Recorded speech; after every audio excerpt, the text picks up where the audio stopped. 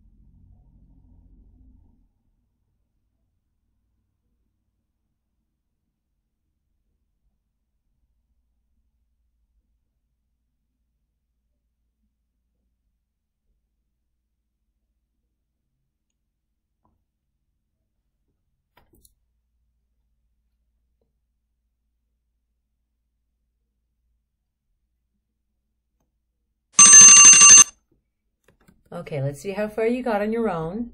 We're going to do this first one together and the other two on your own.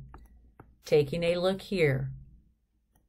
Down here, this is a 45, 45, 90, leg, leg, leg, root 2. So this is going to become 13 root 6 times root 2, which is 13 root 12. However, you can factor that. That's 2 and 6, 2 and 3. The 2's have a date. They're going to come out times the 13. So you're going to get 26 root 3 for this. 26 root 3. And we come over here. 30, 60, 90. Short leg root 3. Short leg times 2. So this reads here, something times 2 is 26 root 3. So your something is going to be 13 root 3. So this is 13 root 3. Then we're going to do 13 root 3 times root 3.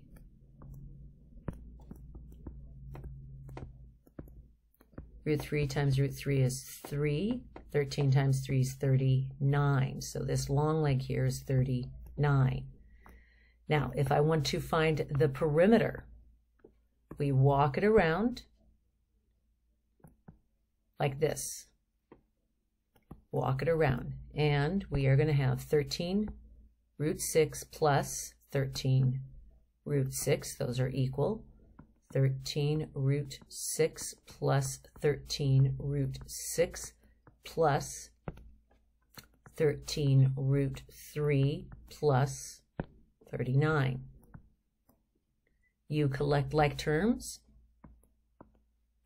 Final answer is 13 plus 13 is 26 root 6 plus 13 root 3 plus 39.